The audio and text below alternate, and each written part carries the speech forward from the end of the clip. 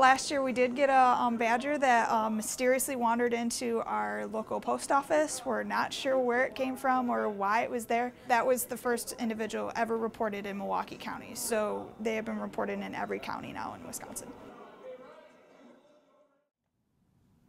We are engaged in the study mostly because badgers in Wisconsin are currently protected, but not in a conservation sense. They're considered a species with information needs, and that's unsatisfactory, to say the least.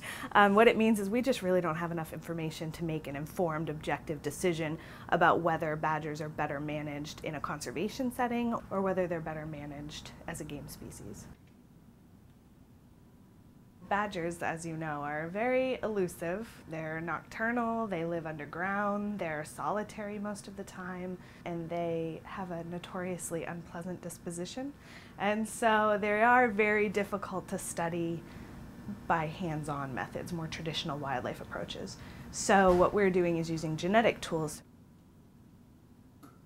Hoping to get either a tissue sample from something like a roadkill or a hair sample from an animal, a live animal off of a burrow. These are what we call our badger hair snares or hair collectors, which we insert into our badger burrows when we're trying to collect hairs. So basically these attach to the top of your burrow, so these nails are going into the ground, and then this side is where the badger will actually rub against it, which basically brushes the animal, pulling some hairs out, hopefully about 10 to 20 with intact roots on them, which is where we get our DNA. They often move from each day, so they're essentially a moving target.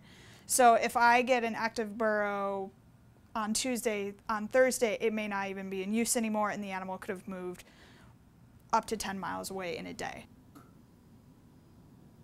By looking more at connectivity between landscapes and populations within the state, are there any populations that are sort of isolated out there, unable to connect with other badgers? Also, genetic variation is important for maintaining viability over the long term for the species.